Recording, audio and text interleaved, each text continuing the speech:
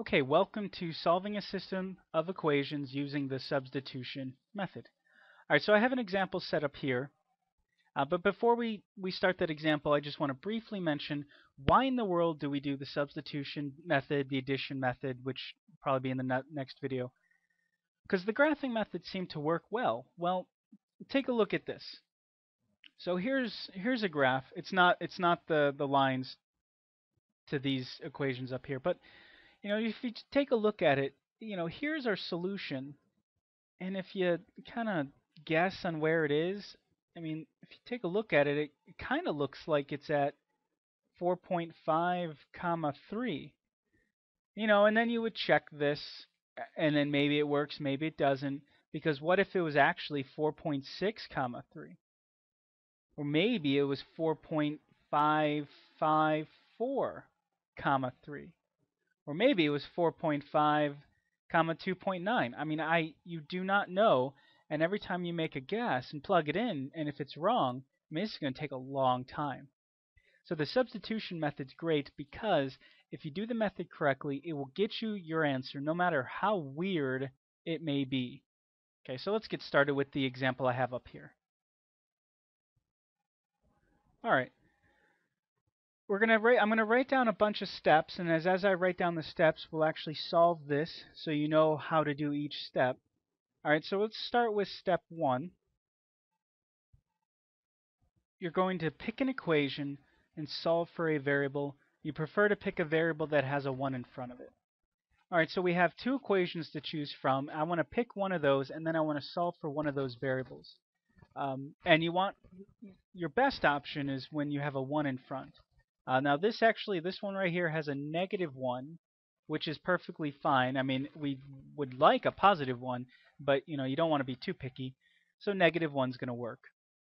So let me write down the equation that I'm picking. So that was 3x minus y equals -5. And then I want to solve for y. Okay, so once you solve for y, you're going to get y equals 3x plus 5. All right, so now we've done that. Let's move on to step 2. So plug this new equation into the other equation. So the other equation is the -2x plus 3y equals 8.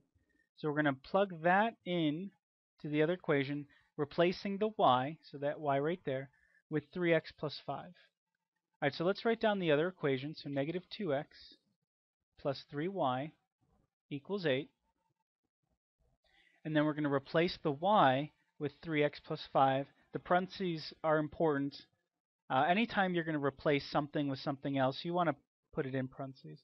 So we get -2x plus 3, and then instead of y, it's now 3x plus 5, and that equals 8. All right, so now I've successfully replaced the y with 3x plus 5.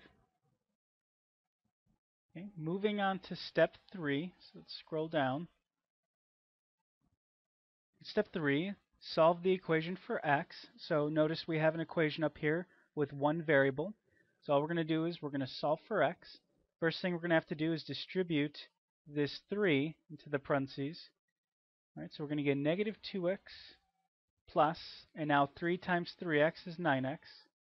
3 times 5 is 15. That's going to equal 8. Notice that we have like terms here. Okay, so -2x plus 9, 7x, plus 15 equals 8. Then what I'm going to do is I'm going to subtract the 15 over to the other side. So I'll get 7x equals -7. And then finally, solving for x, we will get x equals -1. All right, so step 3 is where we'll solve for one of the variables. Now we'll move on to step 4, where we're going to find y. So step 4 is plug x equals -1 back into y equals 3x plus 5 to find y. Okay, so I mean, you can plug it back into this equation, or you can plug it back into any of the two original equations. Just make sure that you check your final answer, and if it doesn't work, go back and check this, and then if Just keep working backwards until you find a mistake. All right, so let's plug in x equals -1. So we get y equals 3 times -1 plus 5, and that's going to equal 2. Okay, so if we come up here, I'm going to write my solution down. You can write it two different ways. You can write it as x equals -1, y equals 3, or you can write it as a coordinate pair, which would be -1, comma 2. Okay, and then as I said, you want to check your answers.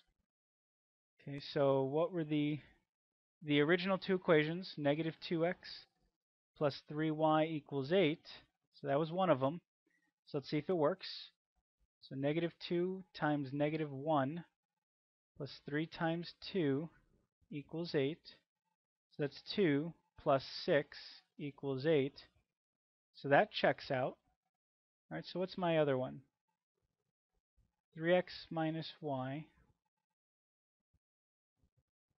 So 3x minus y equals -5. Okay, so plug in x equals -1. Plug in y equals 3. Notice anytime I plug something in, I'm putting in parentheses. Does that equal -5? It'd probably be a good idea if I plug in the right y value. Y is 2. Okay, so that's -3 minus 2. Does that equal -5? Yep, -5 equals -5, so this does check out. So this is the method of substitution, and this, remember, there are 3 types of solutions: one solution, no solution, and infinitely many. This is an example where you end up getting one solution.